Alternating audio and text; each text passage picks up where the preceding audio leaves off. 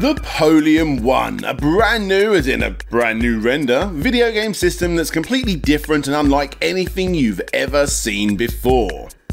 Now, I'm not here to make some bold claim like this isn't the future. We may see something like this in the future, but let me tell you right now, this definitely isn't the future, and this definitely will not be a success. In fact, the whole thing is so backwards and stupid that I just had to break my rule of not making a kick scammer video until it's done and dusted, because this train wreck is already off the tracks and smashing through your screen. Welcome to Kick Scammers, ladies and gentlemen, the show where I, DJ Slope, look into the world's worst Kickstarters, Indiegogos and GoFundMes. However, today, I'm getting in early, before it hits crowdfunding, which it definitely is claiming to do, by the way, in a very odd way.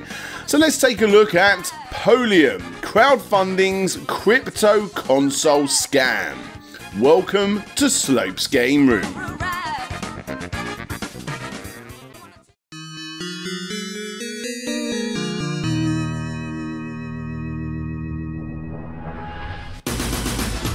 Back in January of 2022, the Twitter page of Polium __ was created. However, it wasn't until June 26th that we would see the first tweet and, more importantly, the console itself. In an article that popped up on medium.com, we get to take a look at the new system. A system that really looks like a standard Now TV box or a fat router. It really is nothing more than that visually. It's not very big and therefore not very powerful, we can only assume, as sitting on top we have a rip-off PlayStation 4 controller complete with the same exact layout, holes and all.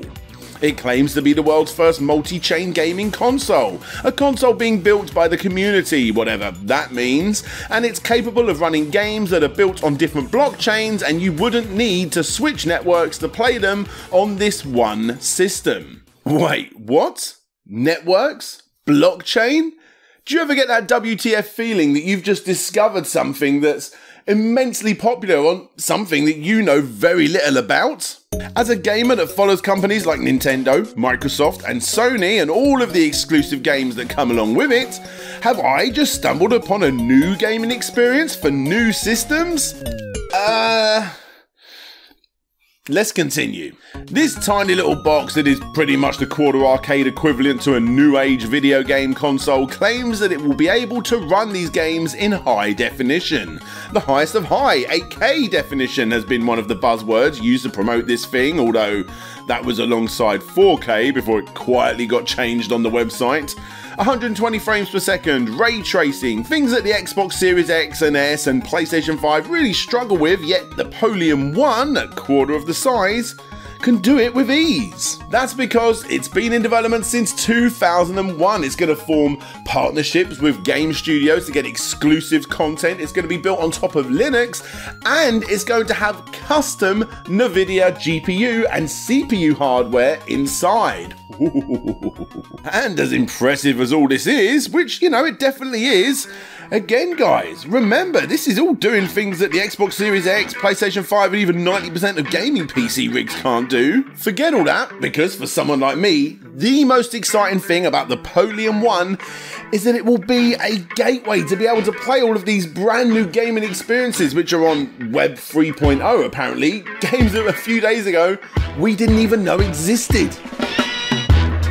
But what the hell is Web 3.0? Does it have the 4th Tomb Raider game on it? Is Sega going to release a special edition Sonic Origin 3.0 bundle? Well, I don't know. They might. Look, before going ahead, let's try and explain what this actually offers, outside of its wild specs. For those that don't understand, let's go back to the beginning and explain Web 3.0 and the rising Web 3.0 gaming space, before we so obviously expose this bad boy. A timestamp will be down below if you want to skip this little history piece. Now, I suppose the best way to explain all of this is to start with Web 1.0, which is essentially the old internet. When I looked it up, the simplest description was that it was simply text on a screen, often referred to as read-only. You would search for something, you would read that something, and that's really it. No interaction and very limited content generation was going on here. It was kinda like Wikipedia, but written by someone else that you couldn't edit, all linked together so that we, the consumer, would simply consume, if we knew where to find it, of course. As time moved on into the early noughties, that giant encyclopedia became more playable and interactive, which brings us to Web 2.0. No longer were we simply consumers of information giving nothing more back than a simple digit on a ticker at the bottom of your favourite Linkin Park fan site. Now we're being watched. And no, I don't mean via your webcam, although obviously there have been reports of that. Nope, what I'm talking about is a website taking information data about us and our browsing habits, and then using that information to hopefully get you to stay on their website to either spend more money in their shop or more commonly see more ads. Honestly, this isn't that big of a deal. Why would we even want to see adverts that are not tailored to us? Right? Well, not only do you probably not agree with that statement, but as time moved on, not only did these websites fill up databases full of our preferred internet pastimes, they very quickly, and thanks to us I might add, a lot of these websites got our personal information too. Our name, our address, our age, our bank account details, the details of our partner, your kids, your hobbies, your location, at this very second. Everything. You sitting right there, in case you didn't know, they have your information stored all over the world in the cloud, aka random hard drives all over the world. Again, this may not be that big of a deal to you. You may be thinking, hey, it doesn't affect you, I suppose. Until you realise that that information is being sold, or at least in a few instances it has been sold before, because if Mr. Shopkeeper has a product that he or she want to sell, it would obviously be better to sell that product to someone that's actually interested, right?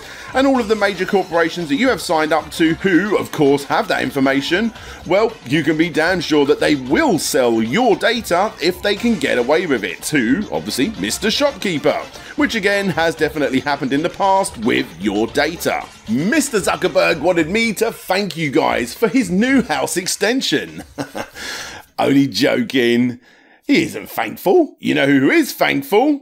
I'm thankful. On YouTube, clicking the thumbs up, subscribing, commenting, sharing, watching for long periods of time, and even watching more videos from the same channel tells the Web 2.0, aka the algorithm, that more people should watch content on this channel. So let's stick it to the man, yeah guys, and do all of those things. Anyway, that's Web 2.0. You can see the pros, you can see the cons. Let's move to Web 3.0. Web 3.0 is kind of the middle ground between 2 and 1, while still being its own thing. Instead of you, the consumer, being sold to, like in 2.0, in 3.0, you own your content. You have total control of that content, making you the owner of that content. Now, how is that any different than this, what you're watching right now? Heck, I've made this video, I own this video, I'm gonna make money off this video because you're watching it, so what's the difference? Well, let's say I decide to wear a pointy white hat, get my boobs out, or I don't know, say something that offends people. The algorithm is obviously not going to like that, and therefore YouTube, of course, isn't going to promote that. Perfect example, this video that you see right here is about, well, that guy you see in the thumbnail. It's not slanderous, it's not political, it's simply about a thing that happened that featured that guy. And the day after its release, it went from being the #1 most popular video that I had released out of the last 10, all the way down to the #10 spot. Why? Well, this may be me reaching, you guys decide, but almost 600 videos in on this channel, I think I know how it works. My educated guess is that it wasn't shared by YouTube the same way other videos that don't feature this guy do, because, well, it features this guy. He who will not be named because, well, I don't want to upset 2.0. Now in Web 3.0, I supposedly wouldn't have these issues. By using blockchain technology and decentralization, this content just wouldn't be blocked. It would be completely fine for me to upload whatever I want.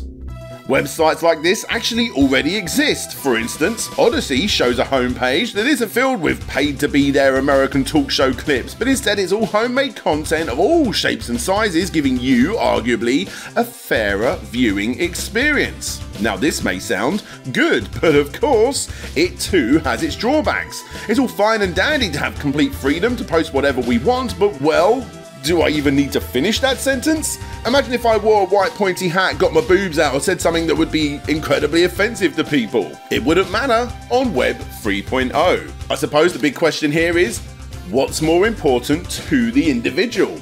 Is it complete freedom to post whatever I want with no consequences whatsoever? Or being protectful of the wider market and not being able to post whatever I want because of reasons? There is no right answer, and of course guys, please do understand that this is just a very basic explanation on the idea that is 3.0, but hopefully I did a good enough job simplifying it for you, chatting about something that, you know, is personal to me. It's the best way that I can explain it.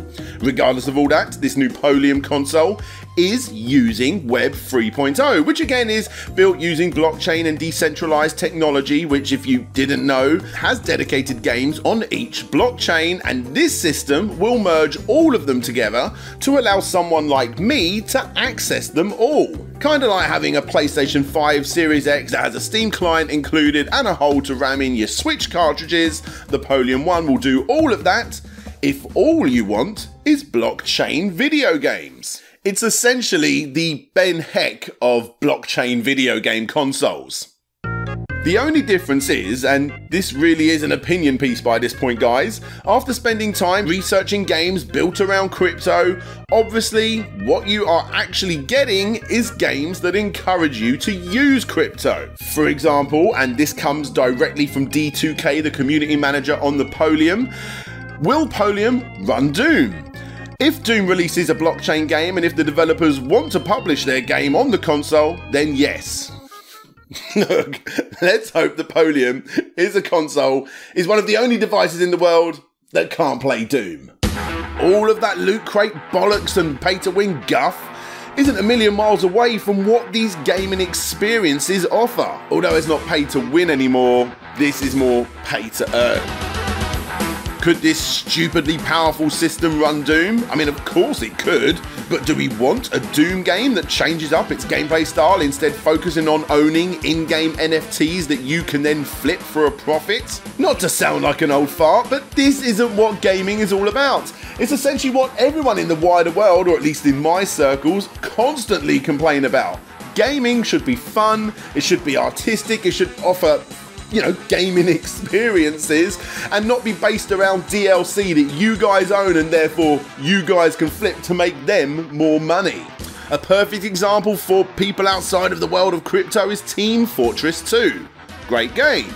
Even if it's not for you, hey, it's not really for me, it's still a great game.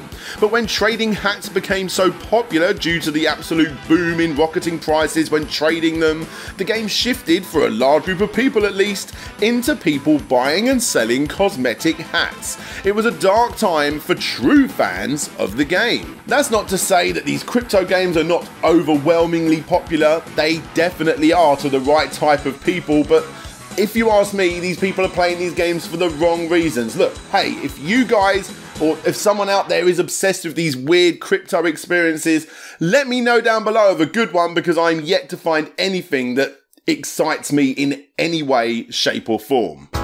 I personally like to spend my time between AAA experiences and newly crafted gaming experiences that push the boundaries, rather than just sit in this brick wall world where everything is made around Bitcoin being the driving force, aka in-game currency. No different than 99% of the crap that you see on mobile phones. In fact, if you ask me, it's even worse.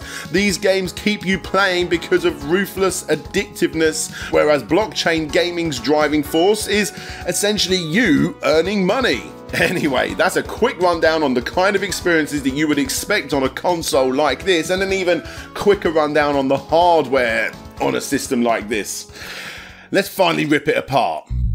Firstly, Nothing shown in anything I have seen during my research or the games found in their mock-up store would need a system that's more powerful than the most powerful gaming systems on the market. It's like building up the most amazing rig of a gaming PC and then only running Honey Kong on it. It's a stupid thing to do considering, well, it's never going to happen anyway. This is, unsurprisingly, not a real thing. There's no custom Nvidia chips going into this thing. It's being run by 4 guys who, like always, have a dream, a bloody stupid dream, and nothing more. Even the logo, unsurprisingly, is a completely stolen asset. And yes, even though everyone is comparing this to the GameCube, no. How about the source code management tool logo for plastic SCM? The Pebble Host server service looks mighty familiar. Primordial Radio, Polygon Textures, the awesome PQ publisher has a very similar thing going on here too. Heck, even Cardboard Box Distributor Cluster Pack uses the same logo. I suppose the better way of explaining it is that this isn't, actually stolen. It's just an asset that they've used that loads of other companies have used. In fact, even the console itself is an asset that they've pulled in and just ever so slightly modified. Look at this. This is the Oasis, yet another system that looks identical to this. Yeah, this design is definitely not final. Well, what am I saying? This ain't ever coming out. It's obvious the team behind this have absolutely no idea what they're doing, making it up as they go along. In fact, on July 4th, they announced that they would change the logo, which now, if you ask me, looks even worse than it did before. What the hell is this? They claim that they have hardware and software experience. I mean, I don't know, they might do, but they failed to go into detail about what that exactly is. I mean, I have experience in those fields too, I suppose. Want to buy a console? They claim the system will have exclusive games, but fail to give any evidence whatsoever, and all they ask is that you join their Discord, which obviously I did. I joined up to the Polium Discord, I said hello, wanting to know more about the system, several people who recognise me, oh shucks you guys, told me it was shit. All those comments then instantly got deleted by an unknown mod. I acknowledged that they got deleted and then I was put on a 1-hour timeout. All within 5 minutes of joining.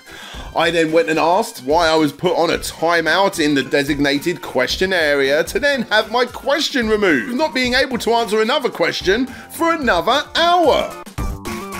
Seriously, the Discord is an absolute joke, and a good one at that. Even the food channel is constantly getting filled up with hentai. It's just too good, guys.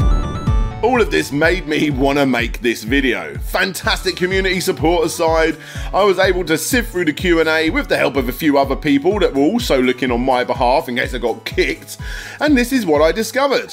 In order to buy a Polium one, you need a Polium Pass, essentially an online wallet which you will need to purchase with Ethereum coin. And by the way, guys, if you haven't worked it out yet, this is how they plan to actually crowdfund this thing, by enticing people onto the blockchain. When asked about how this tiny set-top box can outperform game systems, the official response was, we discovered a way to allow 8K 120 with ray tracing, but we will confirm after the prototype. Okay. When people contested this, they simply explained that the design is confirmed, but we will try a few dimensions during prototype stages. Okay. They will be using both ARM64 CPUs as well as X64 CPUs too. Okay. Because this is obviously just more made up crap. These are 2 entirely different CPUs, in case you didn't know, used in 2 different types of machines. It's like having a system that's as powerful as a laptop, but also as powerful as a mobile phone. It just doesn't make sense. Everything, once again, is an absolute pipe dream. We've seen it all before. We've seen this so many times before, but unlike systems like the Ouya and even the Amico, which this device is getting compared to, this will never get to those stages. Heck, if it does, I am willing to be proven wrong. But the harder these guys push, the easier it is for me to make content like this. Look, there's no point in denying that a market exists for those that dabble within the world of crypto and play these terrible play-to-earn type games. They of course do, and that market is huge, really huge. That's why I still believe that something may possibly one day exist, but when it does, it'll be fighting against your own PC. Your PC that runs a browser and plays these terrible, terrible games. If you want to get into this, that's all you need. Technically, you have the power of the Polium 1 on whatever device you're watching this on. It doesn't need to be an all-powerful machine with a bloody fingerprint scanner. Oh yes, because obviously that's going to actually stop all of the crypto robberies that happen on the back end, isn't it? And whilst we are at it, this was originally advertised as Touch ID technology, aka Apple's official term for this technology, which they then quietly changed on the website. Oh my god!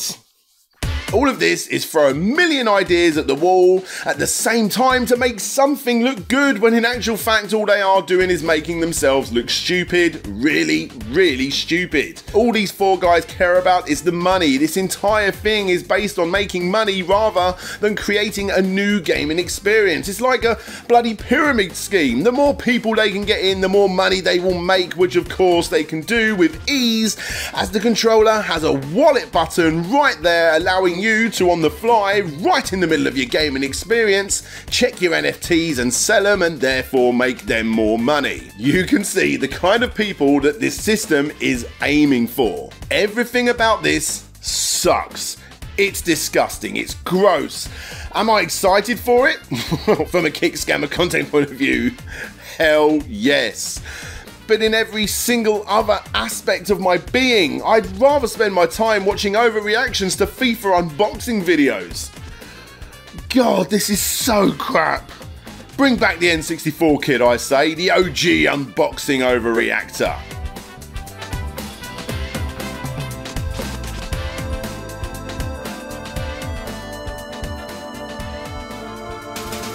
Supporters.slopesgameroom.com is the website that you need to visit in order to get access to absolutely everything I have ever done, past, present and future. Director's cut versions filled with content that YouTube do not allow, all completely ad-free, an insane amount of extras that have never been released, and as I finally get ready to go on holiday in a few weeks, long overdue, I'm currently prepping plenty of videos to be released whilst I'm gone, all of which will be available first right here at supporters.slopesgameroom.com, where you can get access to all of this content by becoming a Patreon or YouTube member. Just like all of these awesome people do. Ashley Philpott, Benjamin Guy, Big Rico, Boots and Pup, Bram Perez, Chev Matic, Christopher Devero, Clan Bob, Conrad Constantine, Action Saxon, Dina81, Game Apologist, Gary Pinkett, Ian Quayle, Intrigued Gaming, Ataki Teacher, The Ashen Knight, James Manchild, Jabba Al Aiden, James, Jeff Mianowski, Jeremy Bauer, Jeremy Rodriguez, John Rogers, Lucas Softail, Man Shovel, Matt Jackson, Mike Mook Baggins, Michael Ridley Dash, Mike Fallon, Mind of the Unsane, Nicholas Burtner, Nick Pollard, Over Giles Zane, Roll VP, Ray Blair, Retro to Next Gen aka Lou, Richard Aldic, Rovan Army, Sir Nilsson, Shade, Silent, Shadow Dragon, Shappy, Sullix Captor, Taylor Rainwater, That Gamer, The Old Man Cometh, The Sneaky Ferret, Tim Lund, Toddpool Float G, Vitas Varnes, Vike Echoes and Wobbles and Bean, the Wonder Ducks and Ye Old Hamburglar. As stated, guys, if you want to get your name shown, your name shouted out, and check out everything I just showed off, then become a Patreon or YouTube member. But until next time, this is DJ Soap signing out, and hopefully I'll see you all next time. Bye bye.